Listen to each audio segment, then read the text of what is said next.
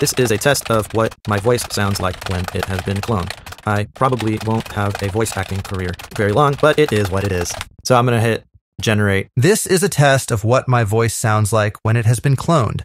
I probably won't have a voice acting career for very long, but it is what it is. If you've been on the internet at all in the past year or so, you've likely seen a celebrity or political figure or even a person that no longer is alive say something ridiculous. This baseball game is quite challenging.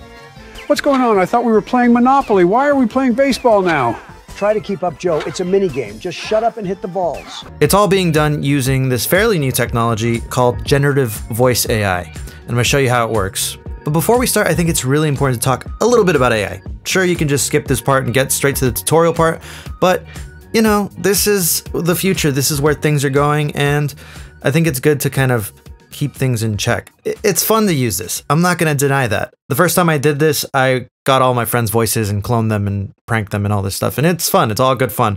But this is a very slippery slope. Ultimately, you're going to do whatever you're going to do. But I highly recommend you think about what it would be like to have someone clone your voice and use it to say things you would never want to say. So really think about the consequences of using this for things outside of just having a little bit of fun with your friends. Ironically enough, I am also a voice actor, so things like generative voice AI are potentially threatening my career. But, you know, instead of trying to fight the inevitable, I think it's a really good idea to learn what's out there, understand how it works, and maybe see if it can help you in any way and adapt accordingly, because guess what? The world doesn't revolve around you or me or anybody. So, you know.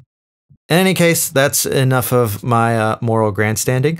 Let's talk about how this thing works. So you just go over to ElevenLabs.io. Right here, you can already just do a quick example. And you can change the voice right here. Right now, they have like a Daniel, but let's see what Gigi sounds like. This is a quick example. And if we just change it, we can do Dave. This is a quick example. Dave's British, I guess. This can do multiple languages, and not only that, it can also pick up on accents and stuff, so that's really cool. So if you just want to mess with this, you can use the free tier. You just gotta sign in, and you'll automatically be using the free tier. You can create 3 custom voices with this and play around with it. Now, keep in mind, if you have a YouTube channel or anything like that, and you plan to use these voices, this does not cover the licensing for that. There is no commercial license. This is purely for personal projects and for fun. If you want to be able to use it for anything commercial, meaning anything that you might be making money with, you can just go into the starter one, which is a ridiculously low price anyways. It's $1 for the first month, and then $5 after that. You get 30,000 characters per month. So before I actually dive into how to create your voice, I'm just going to show you a quick example. So I have already cloned my voice, and I just generated this simple example. Hey YouTube, today I'm going to show you how to clone your voice using AI. And that sounds pretty good. That could very easily put me out of a job. So I will continue putting the nail in the coffin of my career as a voice actor by showing you how to do it. I've already got a couple of other voices generated here from some friends that I cloned when I was, you know, messing with them. In any case, you're just going to click Add Generative or Clone Voice, and you're going to go over to instant voice cloning. If you want something better, professional voice cloning, I haven't tried it yet, but I assume it sounds better. You got to pay a little bit more. In any case, we're going to go over here to instant voice cloning. So all you're going to do here is feed it a bunch of samples. The more samples you give it, the better quality it's going to have. Technically, all you need is 1 minute of clean audio, and it works pretty good with just that. But I will recommend that you try to put in as many samples. They don't have to be very long, maybe a minute. You don't have to put 25 samples. Just put whatever you think you have. But here's the caveat to make things sound really good. Make sure the quality is good and consistent. Consistency is the key here. If I'm putting in recordings from my iPhone, and then another one from a camera, and another one from a high quality microphone, and another one from a really crappy microphone, and I'm throwing all those samples in there, it might struggle a little bit to generate something convincing because it will be grabbing from all the different qualities. You want to put in samples that are all consistent quality. Make sure you have the same quality, but make sure that each sample has a different delivery. So if I have one that I'm talking a little bit lower, and then I have another one that I'm talking a little bit louder like this and more animated, that'll allow the engine to generate a little bit more range. And then you're going to click this checkbox that says you're not going to do anything illegal or weird or fraudulent or harmful. It's insane to me that's all you need to do to kind of just be like, hey, I have way too much power in my hands, but hey, Anyways, like I said, I'm not here to judge. Do what you're going to do. Just don't be stupid and don't be mean. In any case, you will see the voice you cloned over here. You're going to hit use, and you're going to see here, very simple. I'm going to say, this is a test of what my voice sounds like when it has been cloned. I probably won't have a voice acting career very long, but it is what it is. So I'm going to hit generate. This is a test of what my voice sounds like when it has been cloned. I probably won't have a voice acting career for very long, but it is what it is. So you'll notice it's all very prim and proper, and it takes its sweet time. I'll talk about how you can make that sound a little bit more realistic at the end. But for now, you can go over here to voice settings, and you can click default if you want to do what it suggests to do the best. So now that wasn't default. I'll show you what default sounds like now. This is a test of what my voice sounds like when it has been cloned. I probably won't have a voice acting career for very long, but it is what it is. To me, the default does not sound very good.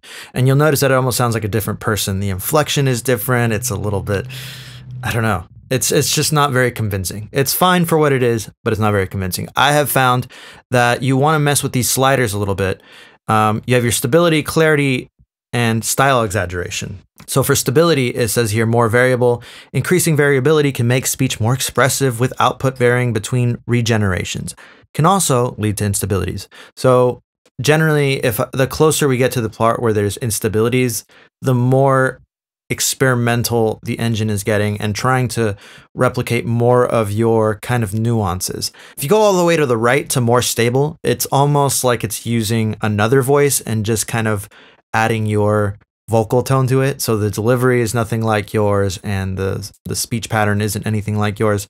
So that's why if you go to the default, sure, it's stable, it sounds really clean, but doesn't quite sound like you. So I try to go over here more into the unstable territory. And what that means is that you will probably need to generate it a few times before you get something convincing. So for clarity and similarity enhancement, you're going to want to put it more towards the right. All this is for is if the samples that you fed it are not the highest quality, or there's like a fan in the background or birds and stuff like that, you're going to want to move it more to the left so it focuses more on the voice, but you will have a lower quality output. If you go all the way to the right, you're going to have more of your voice, and it's going to focus on trying to take in the most information from the samples that you fed it. If you go all the way to the right, you're going to probably start getting some artifacts and noise, so you don't want to push it too much, just mess with it until you find it.